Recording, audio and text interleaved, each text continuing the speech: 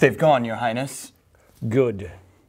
And they'll send word when they find this king. Of course, Your Highness. Excellent.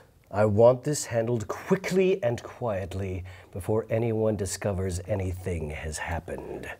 Do you really think this child poses much of a threat? I think everyone poses a threat. And I take any threat to my throne seriously. But we're talking about a child. The Jews didn't seem too concerned about them. Why should we? The Jews were just trying to impress me.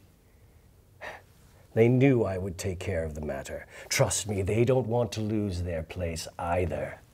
Then why don't they take care of it internally? And risk the backlash. Besides, it's easier to have the hated monarch killing babies. I'd get blamed for it anyway. And this child may be more trouble than he seems. Why do you say that? Those travelers obviously knew something. They did seem pretty wise. Not as wise as the king, of course, but they must have had knowledge of this child and some prophecy. They wouldn't have traveled this far otherwise. It doesn't matter. Any threat, real or imagined, will be handled in weeks, if not days, and you will make sure that it is done. As you wish, Your Highness. Make arrangements to take a brigade of soldiers to Bethlehem as soon as you receive word of the child's whereabouts. As you wish, Your Highness. And keep the parents silent by any means possible.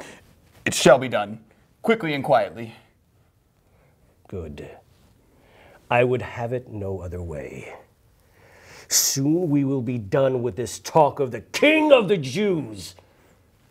Then we can focus on what matters most. Now, bring me my drink. Right away, Your Highness.